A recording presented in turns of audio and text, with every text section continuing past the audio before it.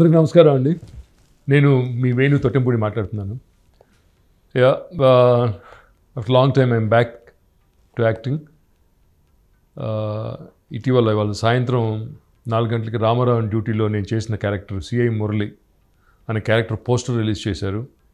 And it's something different, కొత్తగా ఉంది. నేను ఫస్ట్ టైం చేశాను ఇటువంటి క్యారెక్టర్. అండ్ చాలా బాగా వచ్చింది. ఈ నెల 29వ తారీఖున థియేటర్లో విడుదలవుతుంది రామారావు ఆన్ డ్యూటీ, రవితేజ హీరోగా. తప్పకుండా అందరూ చూసి ఆదరిస్తారని నమ్ముతున్నాను. మంచి సినిమా, థియేటర్లో వెళ్ళి చూడండి అందరూ.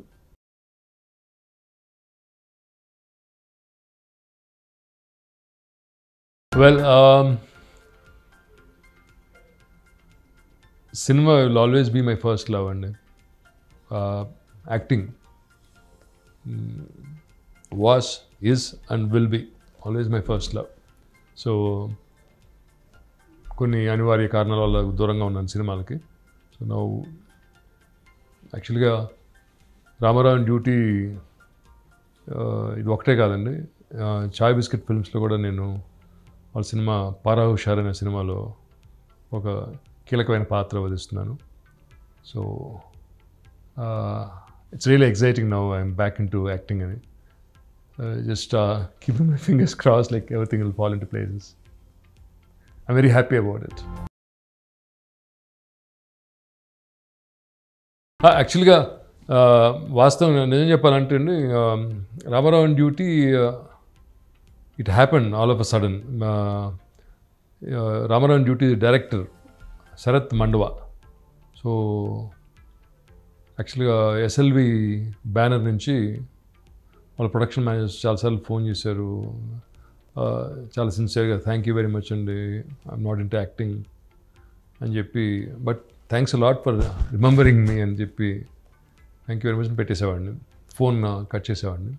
But one fine day director Sarath ఆయన ఓ మెసేజ్ పెట్టాడు, మీరు సినిమా చేయకపోయినా పర్వాలేదు, but I would like to meet you. అక్కడ పడ్డాను అనవసరంగా. No, I was just joking.